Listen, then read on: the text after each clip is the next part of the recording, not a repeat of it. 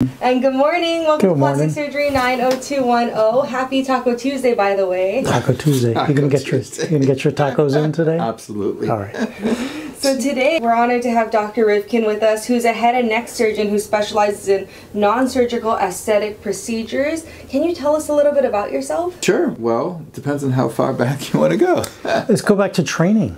All right. Yeah, where are you from? And where'd you go? So training was in San Diego. Okay. And I came to LA and I saw all these great, non-surgical procedures started within 2003,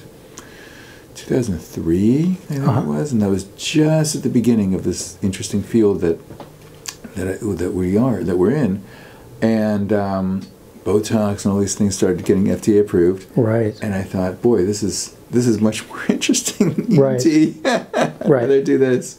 So I started doing non-surgical procedures and just opened an office and it's been pretty cool. Great. And then what I was just like a year in, as these fillers are being approved, I thought, gosh, I could do what I want. I could get the kind of results that I would want with surgical rhinoplasty using a filler, and that was pretty cool. And like, surely somebody's thought of this, and there was nothing. There was nobody. Wow. And so we started doing this. Went to TV. I said, I can do this. Yeah. And they said, really? Okay, we'll put a camera in your office. Cool. Okay. Cool. So it was pretty. So it was nice. So now there's a lot of. So my main focus now is non-surgical rhinoplasty, and then anything facial sculpting, all that kind of stuff. But the most recent focus for me, kind of in an effort to give back, self-harm scars, and now this most recent thought, which is including aesthetic treatments in the addiction recovery process, which I think is really interesting. Yeah, sort of like a part of the rehabilitation of patients who have harmed themselves. Yeah. And harm themselves, and also, exactly, physically as well as chemically. Emotionally, yeah. There's a show on HBO a while ago. I think it was called Lie to Me or something like that. Okay. And it had three couples, and one of the couple, the younger couple, the woman of the younger couple was this actress. It's just really, really, really pretty woman, and I thought it was a great show. And then suddenly in comes this actress into my office, and we do little things here and there. At this point, we have a relationship where she's I see her. Oh, hey Michelle, how's it going? And we develop a sort of a trust and a relationship. And several years, into this, she turns to me and she says, "Hey, can you shut the door?" And I said, "Okay, sure." So I closed the door. Now it gets interesting. Yeah, now it gets interesting. So I closed the door, and she said, "I have a request for you about something that I don't talk about, but I'm thinking that maybe you can help me." And so I said, "Yeah, sure." So she peels her back, her wrists. Yeah. And she has these obvious scars, self-harm scars, like serious self-harm scars, coming across her wrist and indented. And she says to me, "Look, we've been doing fillers, we've been doing Botox, and it's been really great." And I was thinking that this is something that has impacted my life in a profound way. Sure. That every time I go for auditions, every time I have a date, every time I see people, I feel like they're looking at my wrists, that they're making judgments about me based upon the appearance of these scars. Sure. And she said, "What do you think about putting some filler into there and camouflaging them?" And she said, "I can't really camouflage them because they're indented." Sure. And whatever makeup. Sure, whatever. Yeah. Whatever color you do. Yeah. And so she said, "Well, if they were filled, I think I could do that better." And so I said, "Well, I don't know. I've never tried this before." Sure. I always think it's amazing in medicine and surgery. A lot of our answers come from patients. Very much so. Patients come to their doctors, surgeons, whatever, and say, "Can you try this?" And we may not have even thought about it. And then all of a sudden it's like, yeah, why not? Why not? That's all right. True. So you filled it, and and it's just, and I filled it, and she was and it looked good. I mean, it was great. Cool. And she was, I mean, she was in tears afterwards. It was such an emotional moment for her. Sure. And then she said, you know, you don't understand how prevalent this is in LA. And I had no idea. I have no idea. And I had no idea at the time of what, I mean, I have a little bit of better idea now, but having seen a lot of patients with this kind of thing. But self-harm scars, and not even necessarily the people that I see for it are not, you know, wrist kind of suicide attempts like her. But it's so prevalent. Wow, that's amazing. So prevalent. We did that, and then she said, I would love to be involved in an effort to help people. And I said, sure, sign me up. That's what we do. I mean, it's such an easy thing for me to do. Sure. It takes nothing for me, and it really has such an impact. You know, why would I not want to do that? Sure. And so we did. We started this kind of website and stuff like that. It's called Roll Up Your Sleeves. Cool. That was her kind of. Yeah. And we went on. I mean, went to People Magazine. We went to and we got some good stories out of it to sort of get the word out that this kind of thing exists and is possible to do. Because the issue is that they don't know. They have no idea, and they think that they're just cursed and this they have to live with this for forever. So that was really cool. And we still get patients who come in for that, and we do it for people who financially qualify. We don't charge them, and it's fine. It's just such not a big deal for us, but it's such a big deal for these guys. I wish we could do more. Sure. Unfortunately, with some of these, as you know, with some of these patients with the self-harm scars that have matured that are white, there's not a lot that I can do. Sure. But so that's been good, and we contacted some of my friends around the country. So, we need someone in New York. Let's go with this person. DC, this person. Texas. And so we have, a small network of people that are, that will see people, that, people with self-harm scars. And I think that's nice. Yeah, that's great. That's good. So with scars, there can be raised scars. So if you have a raised scar, what are you going to do for a raised scar? So the scars, so I can treat raised scars. With steroids seem to work fairly well. And it depends on the person, depends on the scar as to, what percentage of Kenalog does a good job. But I find that combining it with 5-FU, and it seems to work pretty well. But you need probably a couple of injections. You need a couple of sessions, and sometimes it leaves some erythema behind. Okay. And redness. Yeah, some redness behind, and I have to treat that with a laser. And so some of the lasers that are specific for redness work very well. The vascular lasers. Okay. And that's nice. Sometimes the scars are indented. Yes, so you can have a raised scar, and then you can have the reverse, where it's indented. So if it's indented, what do you like? If it's indented, that's easy. We can do that with fillers. Now, the interesting thing is that I see Michelle every once in a while, and she's fine. Cool. I did this once with temporary filler. Okay. I've had 0 refills over years. What's your favorite filler for those types of scars? That's a good question. Depends on... Yeah, it really depends. Yeah. It really depends. I want something that is...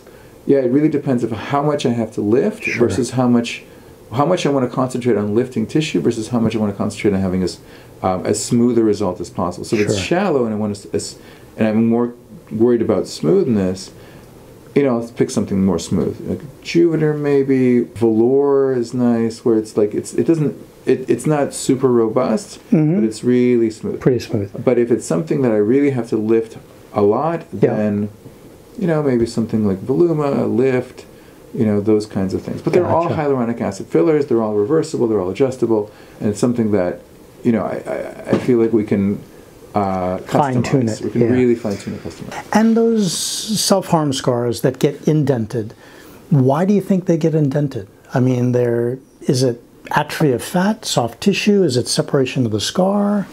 All the above? Well, I think all the above. I don't know. It's hard. It's hard to say. I mean, the majority, unfortunately, the majority of the ones that contact me are the razor blade scars, right. multiple laser blade, and they're really thin white lines. Gotcha. And they're not indented, they're not raised, they're just there and they're just white. Okay. And I'm still thinking about how to help with those. There's some really smart dermatologists around who are working with skin of color. Cheryl Burgess. Most dermatologists are really smart. Anyway. That's okay. true. That's true. But it's particularly these guys are particularly good at innovative ideas about skin of color, and so there's some immune modulatory agents that I'm excited about trying with these kinds of white scars to repigment. So they use them for vitiligo. Vitiligo. They use them for vitiligo. And it seems to work. So if it works for vitiligo, repigmenting, maybe it'll work for these. That's pretty cool. So vitiligo, people usually know Michael Jackson, where there's a discoloration of your natural pigment. And it's thought to be due to an autoimmune disease. Basically, you attack your own body. And in this case, vitiligo, you attack your pigment cells. So you attack your own melanin. So that's why your color changes. So the thought processes on these really smart dermatologists are that if we can adjust, tamper, bring down your immune response to your pigmented cells, maybe we can influence your body's reaction to the pigment in the scar. Right, so that's pretty cool. And so we'll have to figure out how to make that work, whether we do this purely topically or whether we do it with, and I'm thinking that probably with some sort of microneedling device, maybe that'll help to kind of drive it in. And microneedling and then topical, I think would probably be the better thing. Yeah. So I'm hoping that that'll help. Because if that helps, if we can do that, that would be really that's amazing. That's amazing. Good. And then with your steroid injections for those raised scars, 1, 2, 3 injections. Do you see a need for silicone, topical silicone patches, compression therapy, or you just do the steroid injections? I just steroids and 5-FU. Yeah, I just do these steroid injections themselves. I mean, I think that I vary the concentration. Okay. So sometimes it's a lower. I try to lower concentration first, because the one thing you don't want to do, you don't want to have with steroid injections is to over-inject them to some degree, to have too high of a concentration and therefore wind up with an indentation where you want to just for it to come down. But I mean, the indentation is certainly better than a raised scar because you can always fill it. So it's not that big a deal. But still, you want to, I want to start slow and then build up a little bit. Cool. Well, that's an amazing sort of brand new field that I didn't really know about. I didn't know it was out there, and I didn't know there was treatment for it, and now you have a whole network across the U.S. That's amazing. My son is in private school. Oh, okay, and great. We just started. Yeah. And but one of the other moms, I was just talking to her, and she runs rehab centers. So she runs, addiction rehab centers. Gotcha.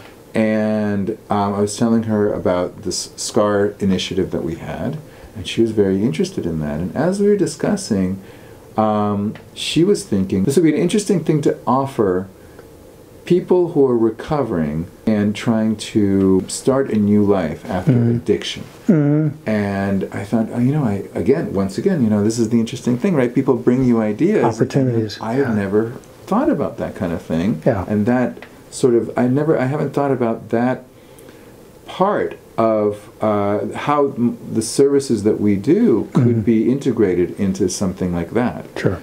And so, but it makes sense. Yep. Because these are people that are, recovering from addiction, and people who are trying as hard as they possibly can to change their lives, to start again, to start fresh. And addiction, as we know, there's a lot of things with addiction. Self-harm scars is certainly part of that. Yep.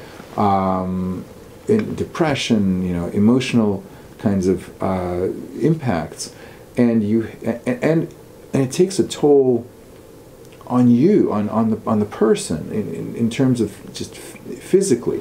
And sometimes it leaves its marks. Sure, literally, yeah. And so, and she was saying, well, here's these people that are trying to do everything they can to kick the habit, but when they look in the mirror, they still see the marks, they still see the signs of their previous life. Sure. Sure. Wouldn't it be interesting to do some of the procedures that you do? So not talking about, so scars certainly is one thing, but other things like, you know, Botox, fillers, making people look refreshed, just helping with some of the stigmata of addiction. Yeah. You know? Yeah, fitting more into the normal bell-shaped curve as much as you can. As much as you can, but also just in terms of personally and individually looking in the mirror and seeing a change for the positive. Yep. Yeah, that's what it's about. And that's what it's about. And I thought, gosh, that's a great concept. That's a really interesting thing. And once again, something that the possibility of which a lot of people struggling with addiction recovery probably don't know, and the impact of which probably people struggling with addiction recovery don't understand. Yeah. Because they're just, understandably so, focused in on their kind of day-to-day, okay, you know, recreating their life and remaking their life successfully. Sure. So I thought that's really cool. We, as surgeons, we do a lot of things constructively, and it's not just sometimes the physical things that we do, it's the emotional impact it has on patients.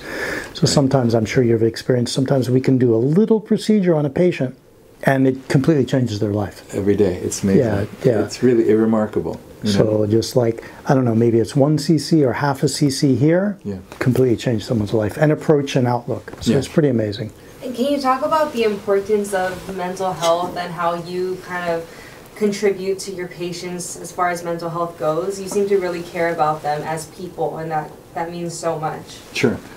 I mean, I think all of us in aesthetics, to some degree, are therapists in a way. True. You know? True. The thing we deal with every day is self-confidence, right? Yeah. So maybe we're physical therapists. There you go. All right. It's funny that from what I see is that we don't necessarily have to solve everything. You know what I mean? Right. Like people come in, from my standpoint, for example, people come in with a bunch of self-harm scars. And if I can just improve it, if I can just make a difference, if I can just make some sort of some change, that's enough. Sure. You know, a lot of times that's enough to get them on the road to better self-acceptance. Sure. I don't know It's if you find that perspective.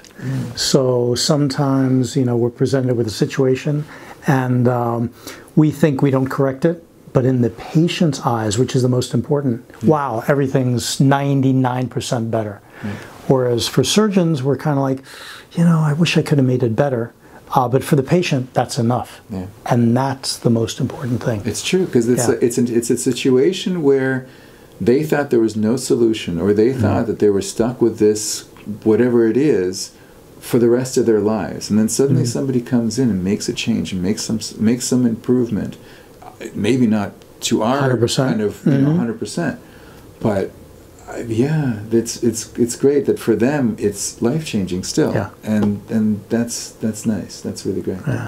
So one, we need to get the word out there that, you know, there are these programs for these scars just like this. A lot of people don't even know this program exists or this technology exists. So one, we got to get the word out there that it's out there, and then two, there is treatment, and you just got to seek a specialist.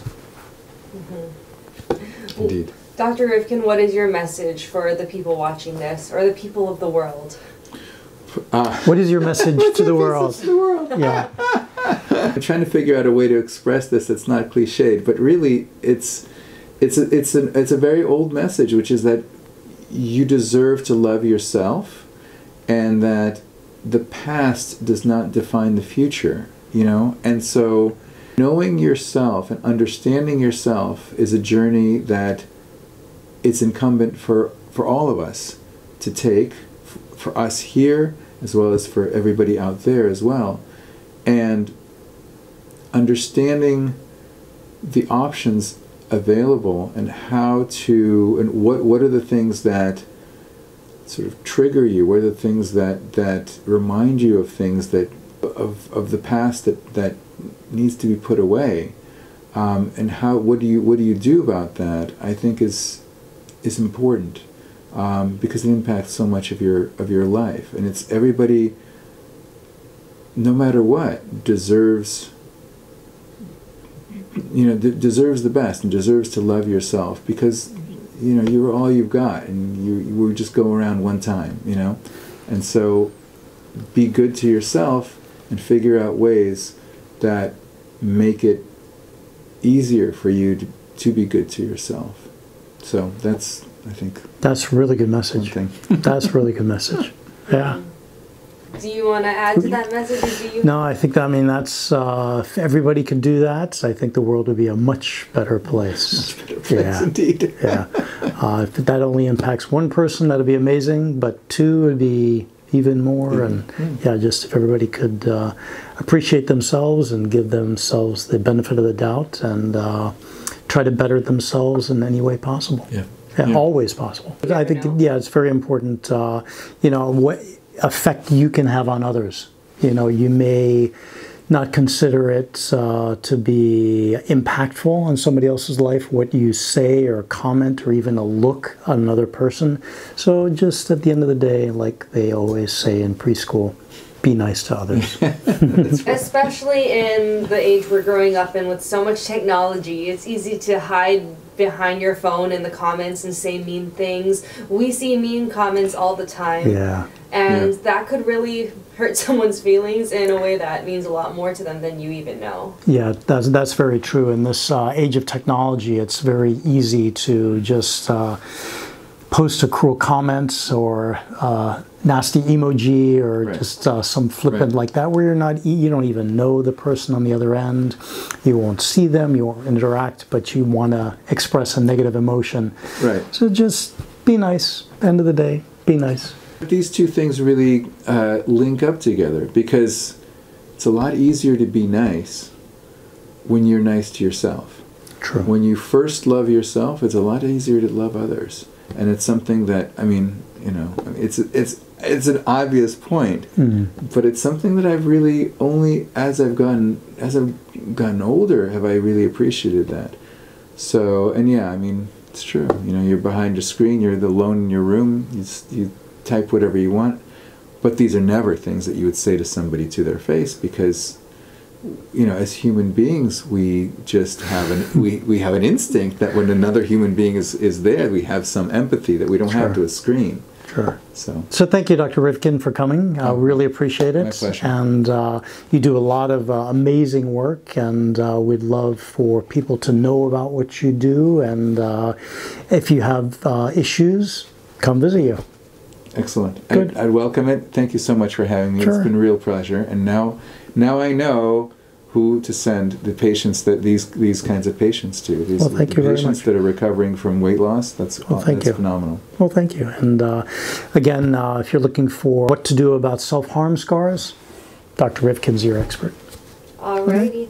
Well, you guys have a great day, and we'll see you guys next time on Plastic Surgery 90210. Thank you. Bye-bye. Thanks.